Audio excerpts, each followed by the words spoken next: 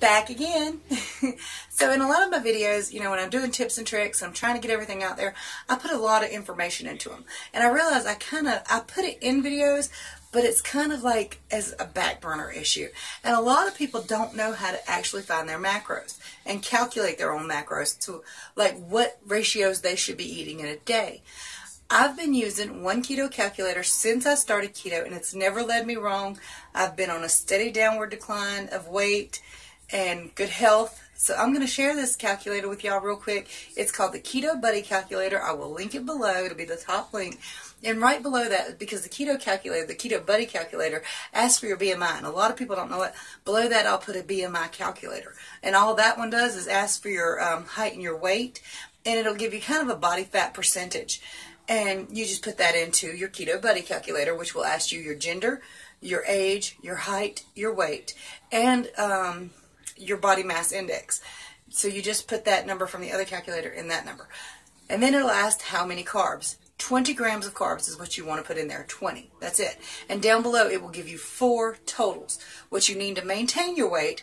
1, to lose a small amount of weight over a long period of time.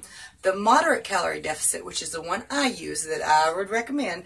And a large calorie deficit, which I don't really think people should do because keto is pretty healthy and you need plenty of calories, fat, and protein. Also, over time, you will hear you don't need as much fat when you get smaller. And that's true.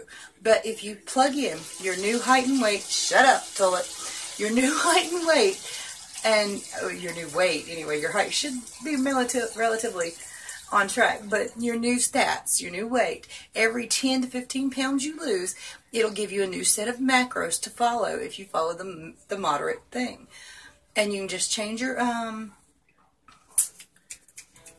macros on MyFittnessPal. And the third link below in the description will be a video from another fella who I don't exactly agree with, but he can easily and quickly show you how to change your macros on MyFittnessPal to suit your needs.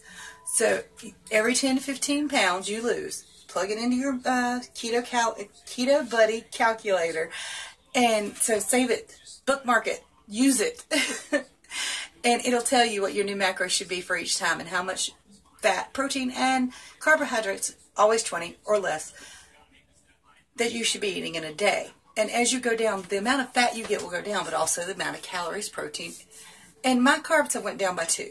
So like, usually I'm supposed to get 18 to 20 depending on what I set my macros at, but I'm also only 5 foot tall, well 5'1", and I shouldn't probably be eating that many anyway.